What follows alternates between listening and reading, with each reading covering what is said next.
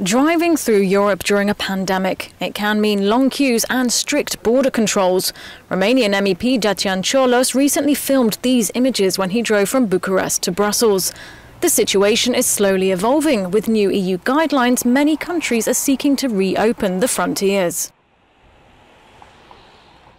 When it comes to opening up the tourism and travel and hospitality areas, we have been very clear in our recommendations that there is no room for discrimination, and every measure taken has to be based on our guidelines and has to be non-discriminatory in nature.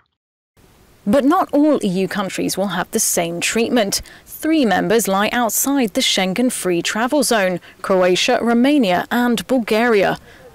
The coronavirus crisis gave Schengen members a taste of the harsh reality of travelling from non-Schengen countries, according to one Romanian MEP. What has been happening over the last 2 months for all EU citizens has been happening for the citizens of Romania, Bulgaria, Croatia, those EU member states that are not yet part of Schengen, has been happening for the last basically 12 years, 13 years, the time that we were part of Schengen.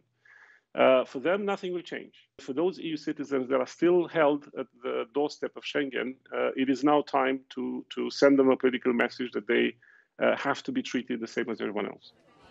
While MEPs and the Commission think Romania, Bulgaria and Croatia are technically ready to join, some member states are not ready to admit them. Joanna Gill, Euronews.